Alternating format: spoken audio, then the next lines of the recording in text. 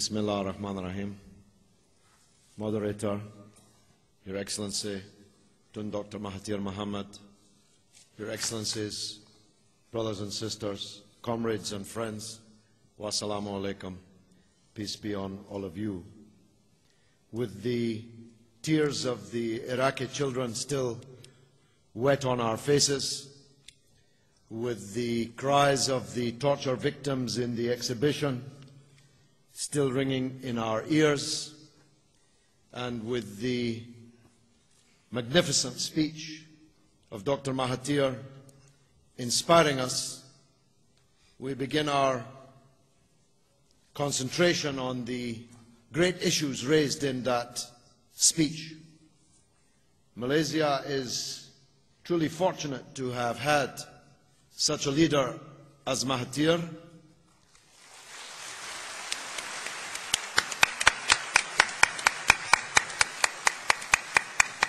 And the world is fortunate that God has given him, and hopefully will give him, many more years of retirement from Malaysian politics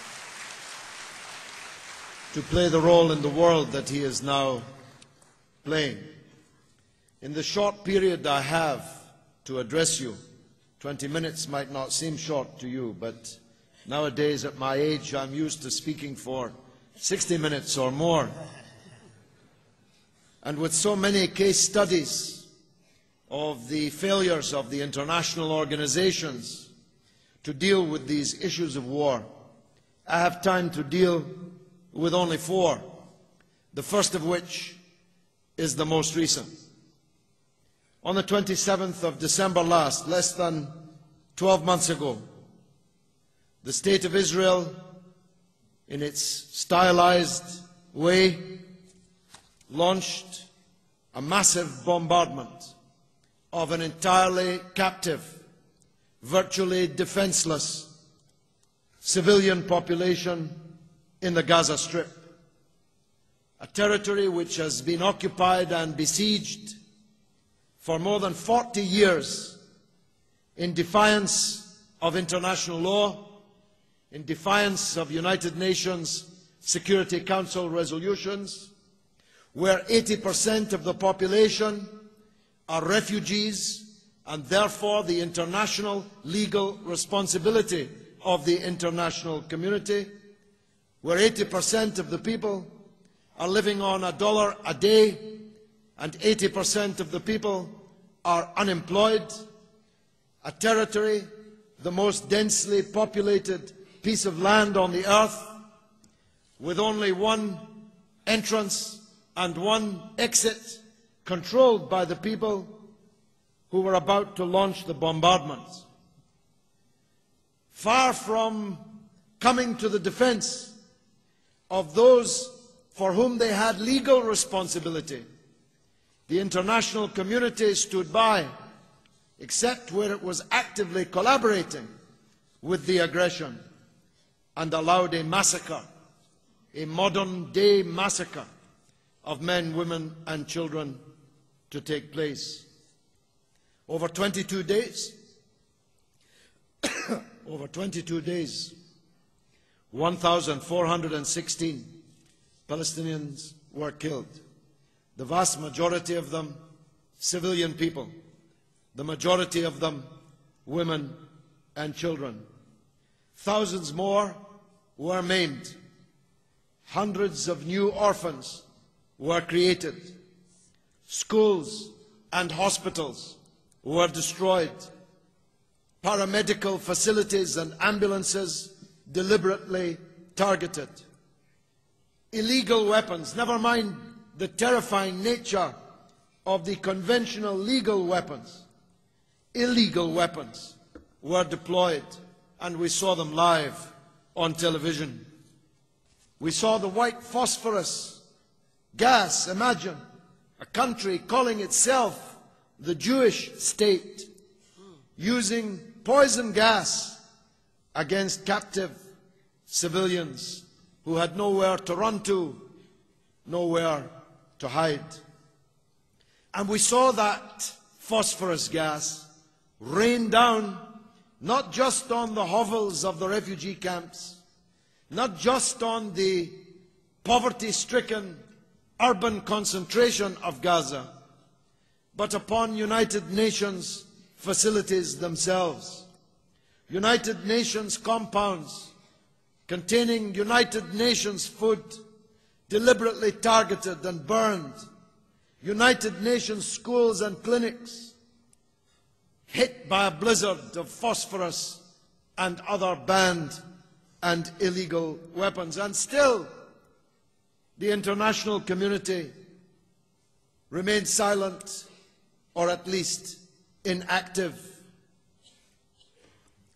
On the 10th of January, in the midst of this disastrous onslaught, announced in London the creation of Viva Palestina, which was determined to take convoys of aid from all parts of the world to arrive at Gaza, besieged.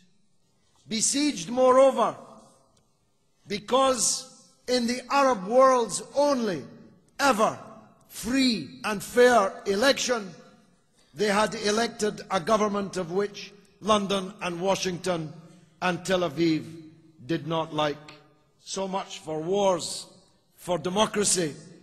The Palestinian democracy has been drowned in siege and blood. We left England with a convoy of hundreds of vehicles, hundreds of British citizens.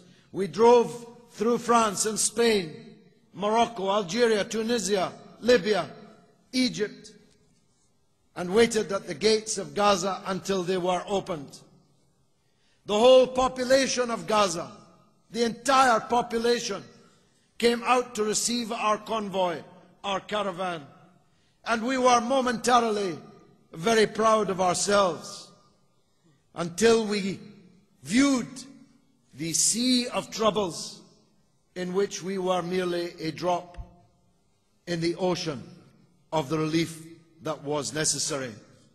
I spoke to the children who had lost their parents, the parents who had lost their children, the homeless people now living in the rubble, 80,000 houses destroyed in 22 days, 80,000, not one of which has been able to be repaired because of the siege.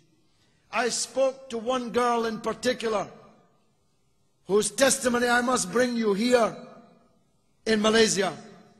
She was 9 years old. She was staying with her grandmother when she received the news that her house had been destroyed, and her mother and her father, all 5 of her brothers, had been killed. She was now quite alone, an orphan, amidst the rubble of the family home that had been hers. And she asked me this, and I'm asking you. She said, "Where is this Arab world they teach us about in school?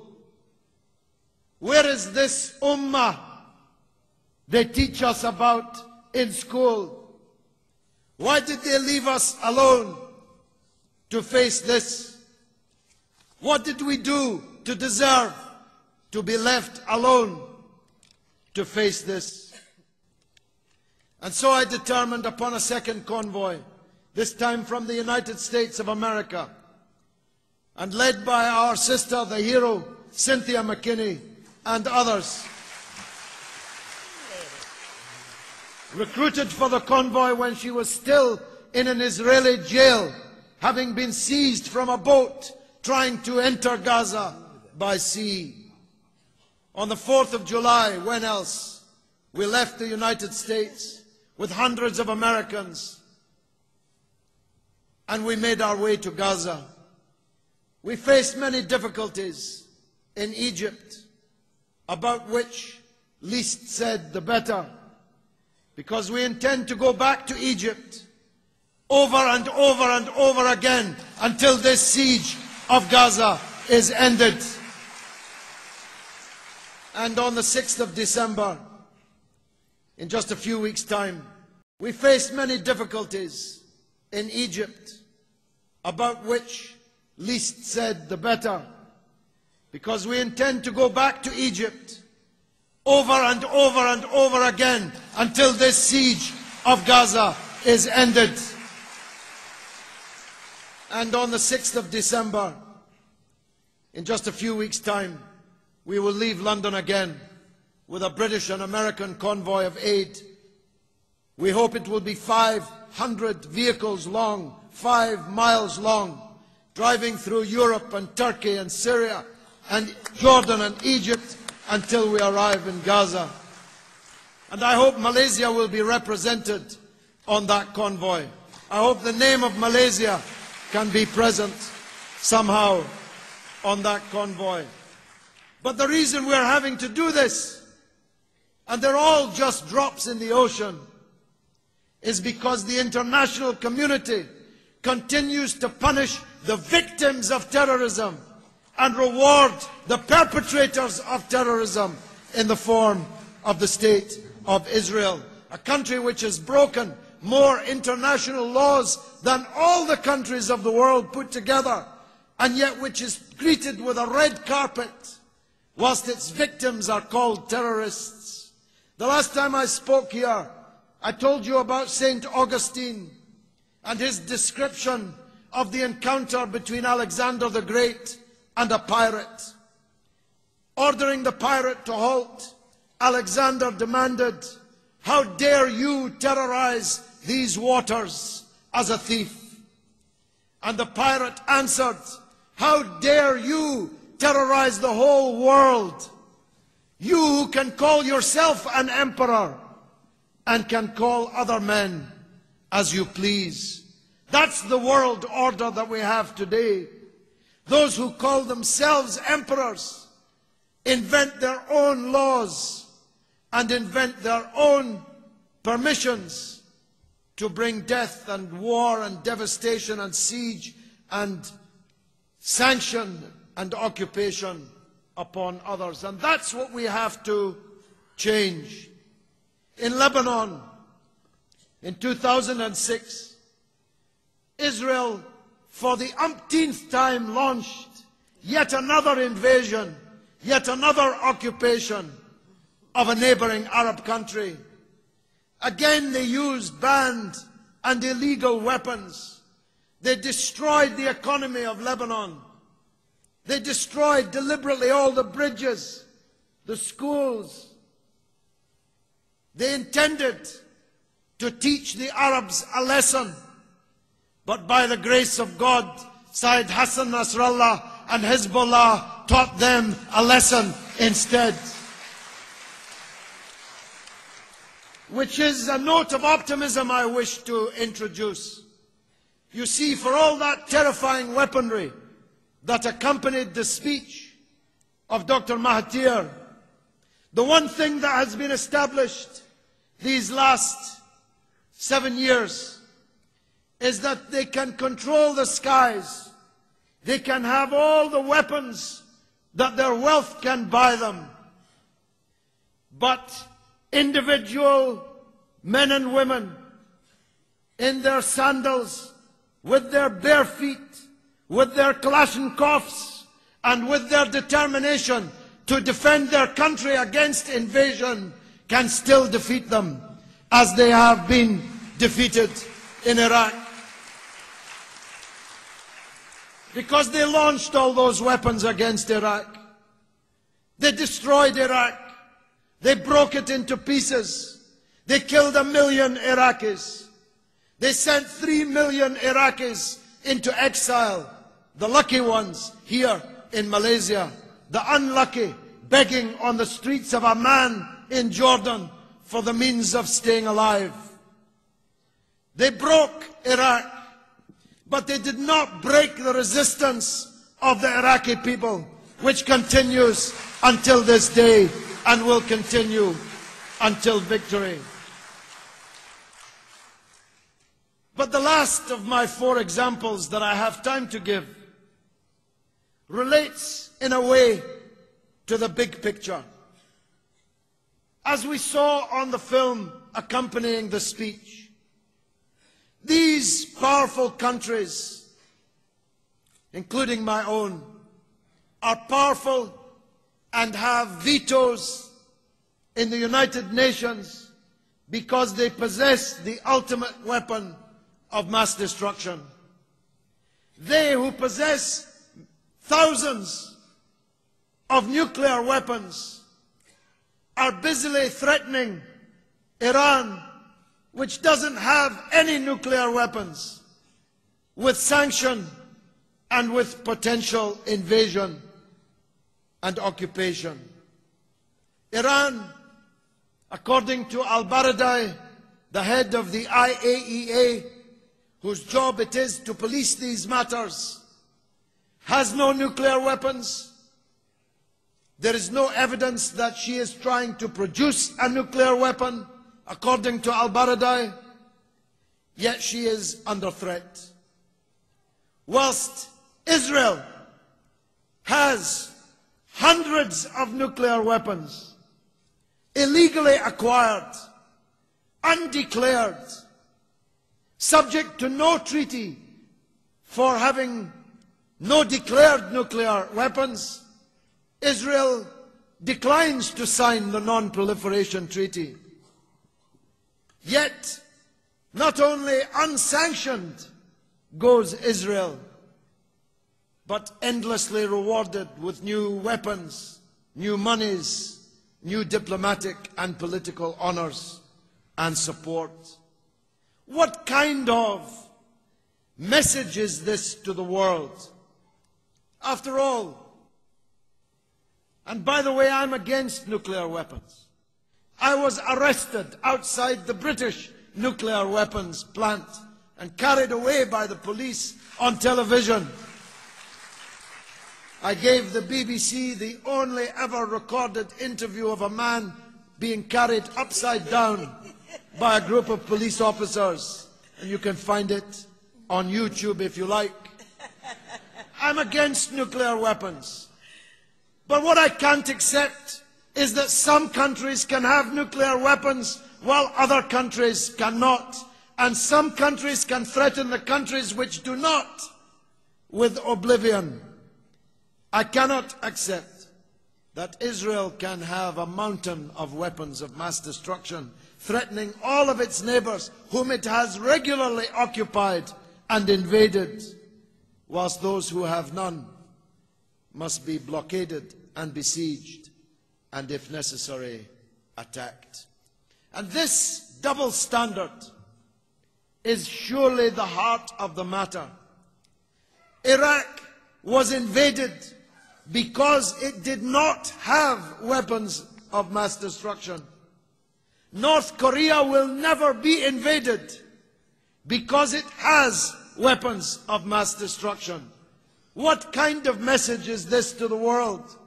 Well, I know what kind of message it is to me, which is, I'd better get some weapons of mass destruction unless I want George W. Bush and Tony Blair to come and occupy me.